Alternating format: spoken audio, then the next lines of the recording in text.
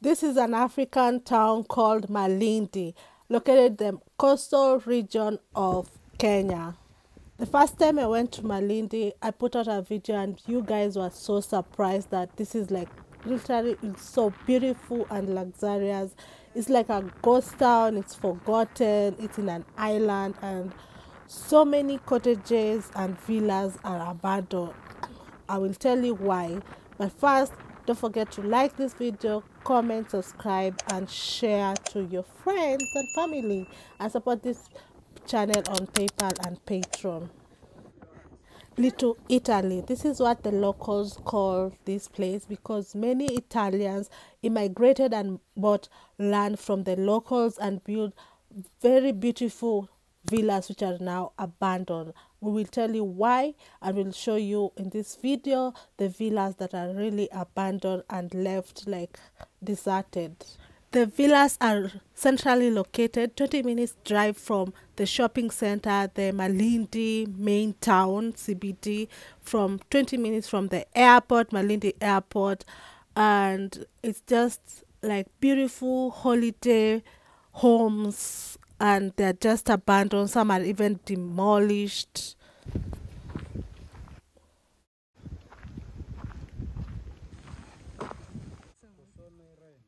It's raining, iPhone, David. It's raining, guys. Malindi, the dead tourist city. Properties are being destroyed and they're just by the sea. Guys, beachfront properties. Stairs are being destroyed. Look at that stairs. It used to be the stairs to the resort. Now it's all broken down. Malindi, the forgotten city. Let's go in and see what's here. Okay.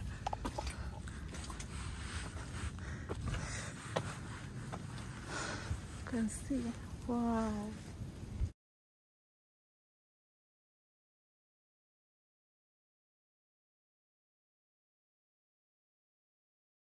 Everything is so bad.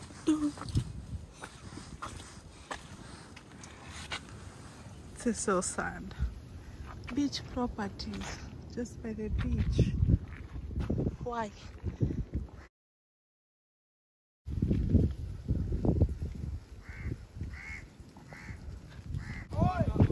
Hi guys, welcome back to my YouTube channel. My name is Kemto Bear.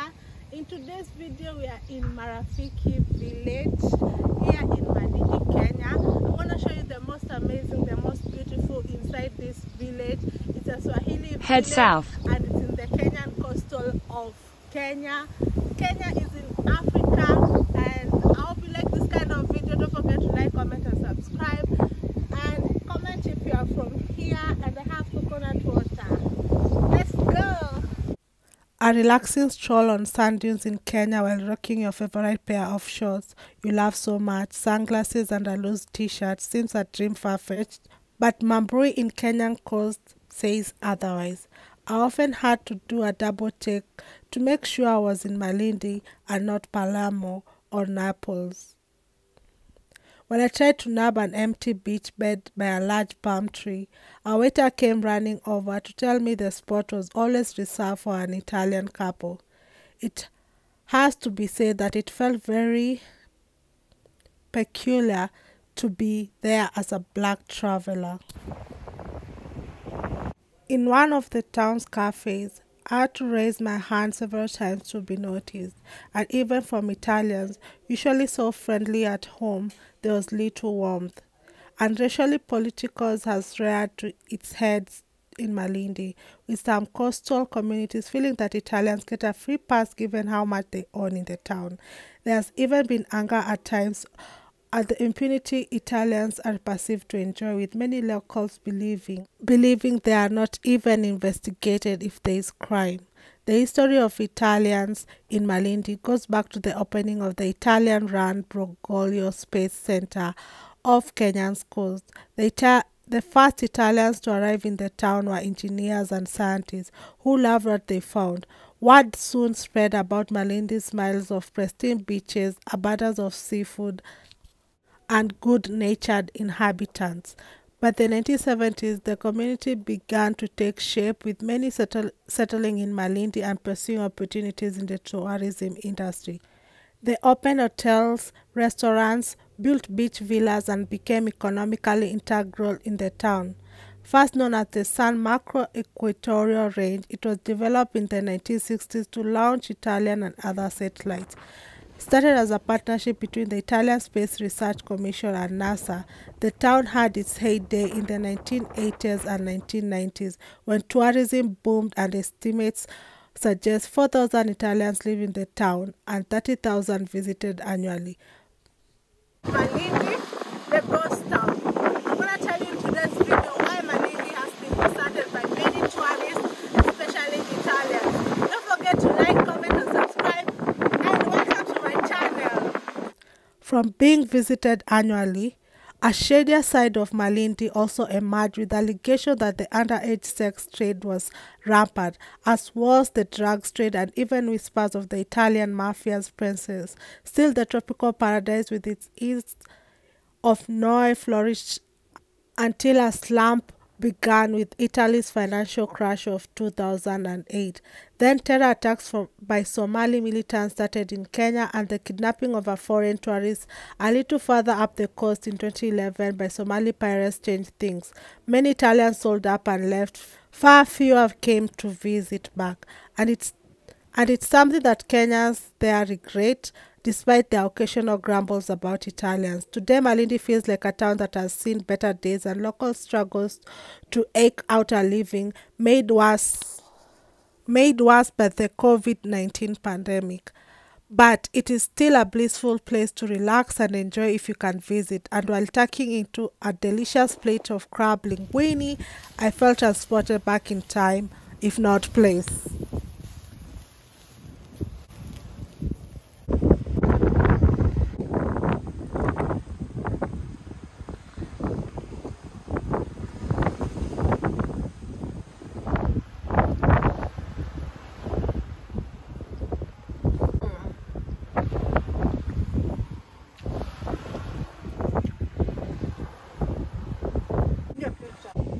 So guys, we were shooting, and the Navy police, I think they are Navy police, I'll show you a video. I managed to sneak in the video because I didn't want to get arrested. I was almost arrested, imagine, at the beach, because we are at this, I think this is Leopard, that is Leopard Beach, Leopard Beach Luxury, whatever. So I think there's a high prominent someone there. So they came to ask us what are we doing chilling in the beach, what are we shooting, and we just told them we're shooting ourselves. So but I know if I was white, they wouldn't ask me a thing. I know that for sure.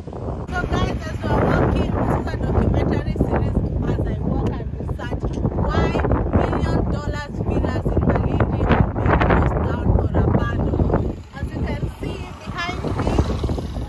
behind me, there is another property that seems to have been abandoned. It says private property, focus 2. Private property, no entry. And here you can see it's like written plots for sale, focus 2. It's like written 14.5 million.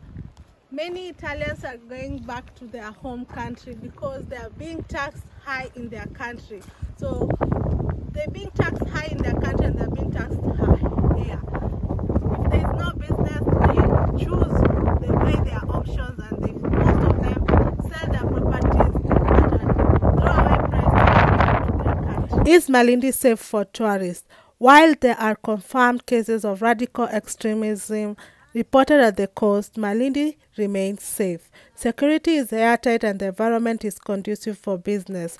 There are numerous Italian restaurants, pizzerias, delis, and gelatos stores in Malindi. Italian tycoon Marco Vancini owns the Blue Key Lawful's Beach Club and the Coral Key. There are exclusive resorts and beach hotels in Malindi. Then there is Italian billionaire Flavio Briatore ruling tourism in Malindi. Briatore, a former Formula One boss, owns the most exclusive resorts on the Kenyan coast, delivering a high-end, opulent experience. British model Naomi Campbell is one of the world celebrities who spent time at Briatore's resorts in the last couple of years. She spent her last holiday in Malindi at the billionaire resort village owned by Briatore, who she once dated. She also spent time in the Lion in the Sand resort, also owned by Briatore. Adding on to the Italian fanfare in Malindi,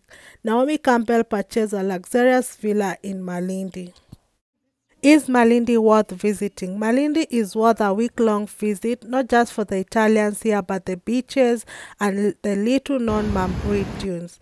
Mambrui is Kenya's holy grail when it comes to exceptional tourism. Mambrui is home to the amazing Kola Beach, which is the region's golden beach, amplified by the rare occurrence of sand dunes.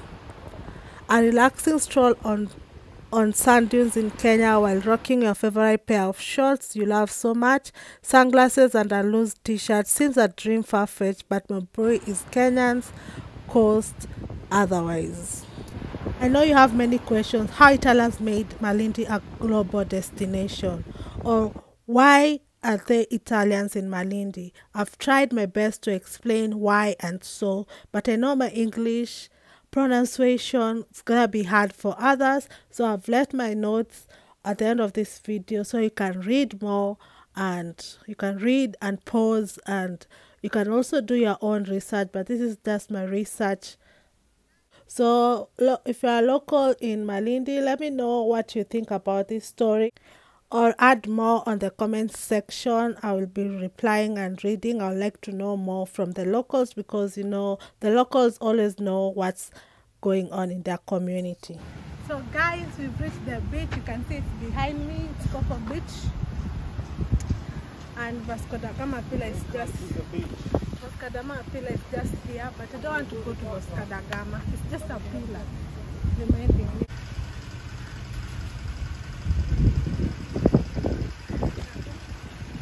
Oh Lord, guys, this one looks like it's abandoned. Guys, looks scary.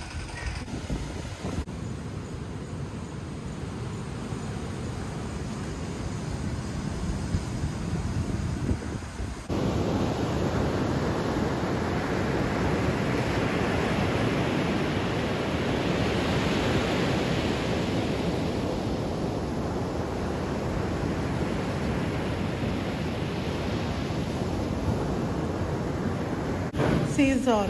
It's called Kaskazi. Kaskazi. It's Kaskazi. Huh? Kusi. Oh, it's called Kusi in Swahili. Rainy, meaning rainy season. It's June right now, guys. June 2nd. June 2nd or 3rd. It's raining May. No. Why do I even say that?